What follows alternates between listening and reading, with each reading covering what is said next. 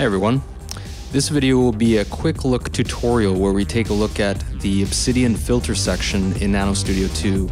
So I'll briefly describe each filter and show you the types of sounds you can expect out of them and demo some patches that I find representative of that. So with that out of the way, let's just jump right in.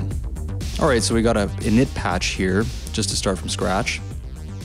And probably the most common filter type you're going to end up using is the low pass filter. Obviously, low pass filter is really good for,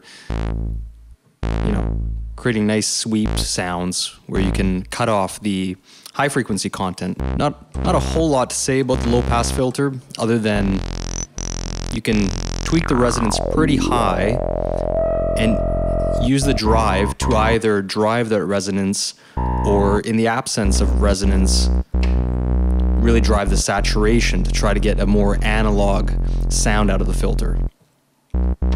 And by switching from 12 dB to 24 dB filter, you just kind of get a deeper sound. Sometimes though it takes too much edge off, so you really have to just determine what your sound you're going for and pick one of these two different LP types accordingly. And also should briefly mention key track. This basically, it does a very similar thing to what you find over here in the filter scaling, where basically it just tapers down the higher notes when you track it this way. See how it tapers it down? Or the opposite way on the bass end, tapers that down.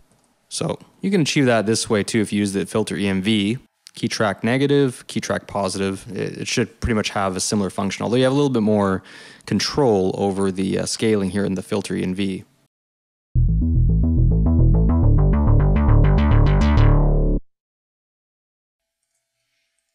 All right, moving on to band pass.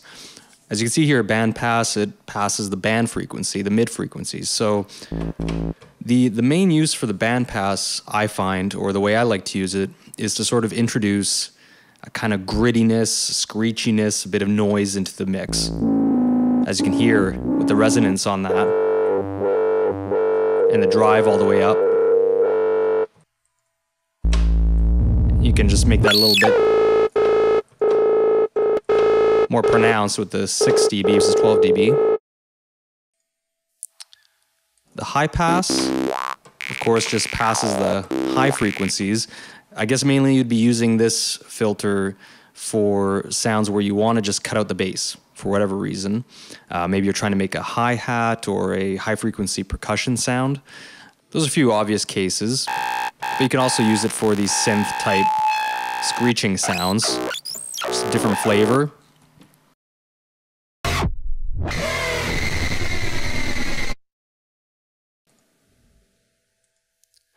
Notch. Notch is basically like a deep scooping EQ, basically, where wherever you have this scoop here, it just pretty much completely filters out those frequencies. And the resonance knob basically just handles the depth of that effect. Notch can have an interesting effect on some basses, I found, or it's almost like you can use it as a phaser. As you can hear, by modulating the cutoff, you can definitely create some interesting effects with that. Moving to the EQ. The EQ is pretty much exactly as you'd expect it to be. You have a peak variant where you can do a single band EQ basically and sweep that. This is not like a filter, it doesn't really have resonance. That just controls the band. Although it can sound filtered if you use it that way. But most of the time you'll be using EQ much the same way you'd use any EQ, right?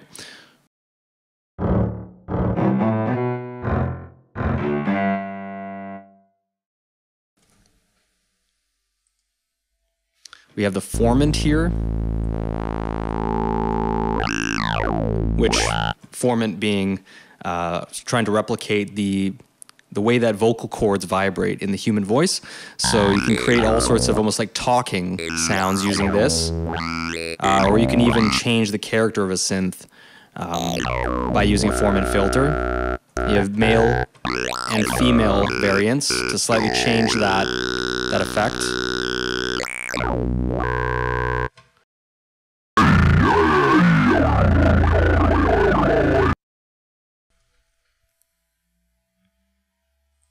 we have the comb filter, which I showed you guys in the last video, a sort of special case usage of the comb filter in creating physical modeled synth sounds. If you want to learn how to use that, just go to that video. The link is in the description.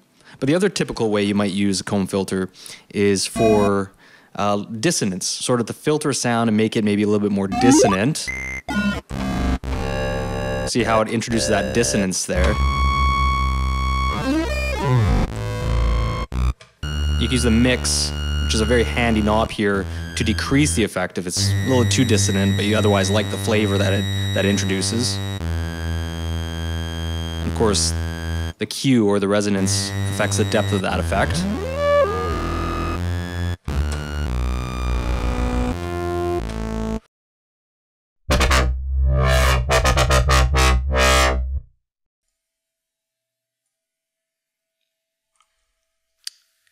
And the Waveshaper here, this is basically an all-purpose distortion filter. So you got all these different variants. You have tube, which is sort of like, you know, a tube saturation type sound. And the cutoff basically becomes mix in this case. It can be subtle in some cases. I think because this is already a harsh saw wave, it's probably a little bit more subtle than in other cases. You have a so-called soft filter, which sort of, I guess, pushes it into more of like a square wave territory. And a more harsh variant of that is hard, just pushes it a little bit harder. You can get a very distorted, sort of like electric guitar distortion with this.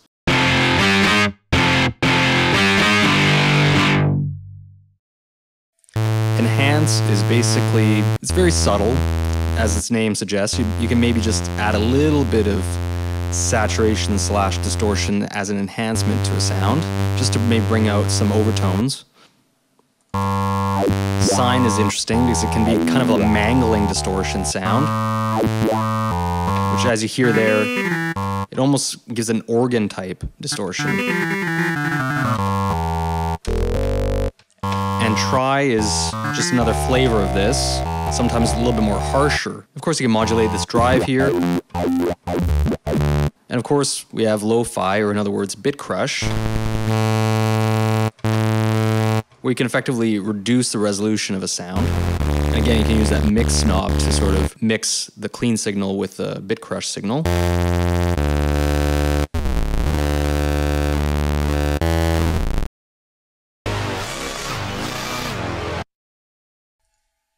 Of course, the real power with these filters is sort of how you combine and mix and match them to create a unique sound. You can maybe put a bit crush in filter 1 and maybe it's got too much edge but it introduces all these high overtones, and then filter that with a low pass in filter 2, in which case you would probably do series. Or you can do parallel, where you split them up, so one oscillator goes into the bit crush, another oscillator goes into a comb filter or the low pass or whatever you want. You know, combined, mixed and matched, and with envelopes and LFOs, you can create pretty much anything you can think of. All right, so that's a little quick look at the Obsidian filters, and thanks for watching, and I'll see you in the next video.